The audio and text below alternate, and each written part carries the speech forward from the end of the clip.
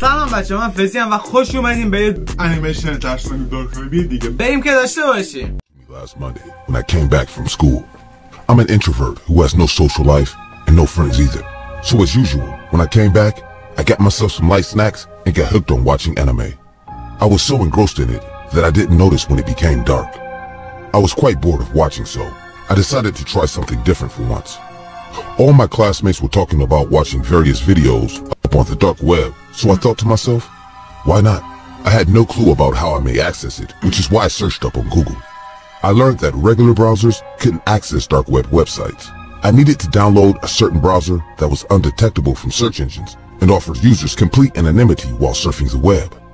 Some websites suggested using VPNs while surfing to hide my IP address, and I thought it was wise to do so. از VPN استفاده میکنم برای اینکه بیاد وارد دارک وب بشه. اون وقت ما از VPN استفاده میکنیم برای اینکه بریم یوتیوب ویدیوی مثلا منو نگاه کنیم. I downloaded the suggested browser and started scrolling randomly. I found certain people who had posted videos titled in extremely unsettling words. There were certain forums such as the cannibalistic forum, which was about eating people and being eaten by people. Some members even chatted and این وارد از سایت شده که آدم خواری میکنن. arranged meetups there to eat each other like, I need someone to eat my fresh meat. I am juicy and tender. I then found a site that was about a woman who couldn't deal with the fact that her babies had been stillborn. It was filled with pictures of dead fetuses dressed up and placed in baby cots. I dug in deeper. My curiosity had gotten the best of me. Disturbing images and videos played before my eyes. I then realized that it was legitimate child porn and rape and torture content, and it was all over the dark web. It was terrifying. They had live cams too. This was all too much for me. I wanted to stop right away, but instead, I scrolled unconsciously. Chat rooms of various titles that had unsettling words such as I was curious, so I clicked on one. The live stream opened up. It was a میگه از سر کنجکاوی وارد یکی از لینک‌ها شدم. dark room, and there was a guy tied to a chair in the middle. Beside the chair was a table. It had various items on it, ranging from weapons to tools like hammers and axes. I didn't know what was going on until a man appeared in a mask.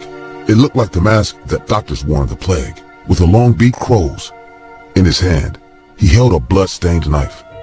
It was then that I noticed carefully that the man who was tied was hurt. He was bleeding and his wrists had deep cuts on them. His blood dripped, drop by drop, into the small pools of blood at his sides. Should I finish him? پخش زنده استریمه. یه جوره توی دارک وب یه بخشی وجود داره که پخشی به صورت پخش زنده و لایو مردم میمونن و شکنجه شدن افراد دیگر رو میبینن. In a strange voice. It sounded as if he was using a voice changer to deepen his voice. Was this a stage show? I wondered. I looked at the comment section. Everyone was telling him to finish him. There were comments which were extremely brutal, like, shoot him in the head, put him in boiling water. But most of the people wanted him to use the axe on the guy. I saw the masked man pick up the heavy axe. My body froze as he raised it above his head and brought it down on the guy who was tied up. The axe got stuck in his head and there was a shower of blood spraying out of it. The man was presumably dead, yet the one with the axe made his organs spill out into his lap. I actually saw his guts flowing out of him. I was frozen in place, unable to move a finger.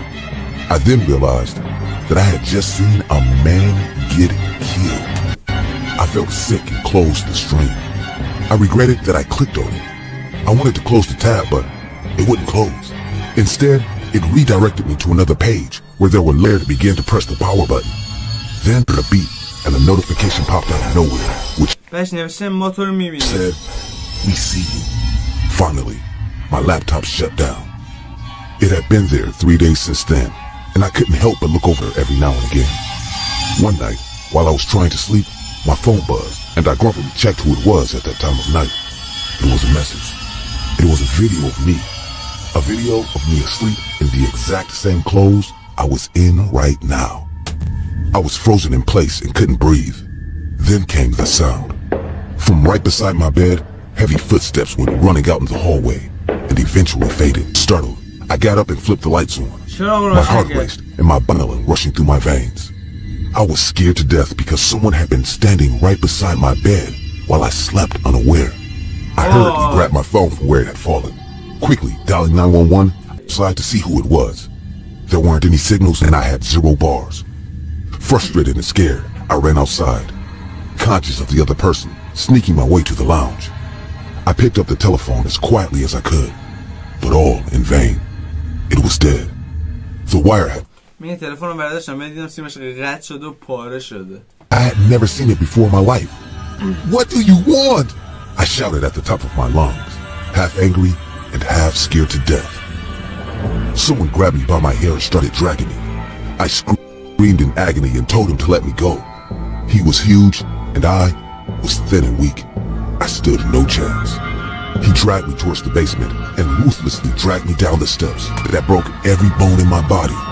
He threw me on the floor, my head hitting it violently. I blacked out for flipping on all the lights in the basement. دوربینو گذاشته اونجا الان میخواد لایو استریم بره برای قتل این رفیقمون. That's when I knew who he was. It was a dark web video that he was shooting. Let me go. Please. He didn't give me time to finish before he slapped my face. He went and got a brick from beside the washing machine and hit it with all his might so loudly. I screamed so loud, I'm sure anyone who was awake at the time would have heard me. To stop me from screaming, he hit me for my throat. Loud sounds could be heard upstairs, and 2 police officers came running down with guns, seizing the intruder. Apparently, some of the neighbors had heard strange sounds from my house and called for help. I was barely breathing, and the world grew darker. I woke up in a hospital. Turns out, the intruder was in fact the psycho serial killer they had been searching for. I was the only victim who escaped his wrath alive. I would have ended up on the dark web dead. بچه چه شانسی آورد که آخرش همسایه‌شون فهمید که این داره یه اتفاق بدی افتاده و زنگ زد پلیس و پلیس اومد اینو نجات داد. واقعا دم و همسایه گرم.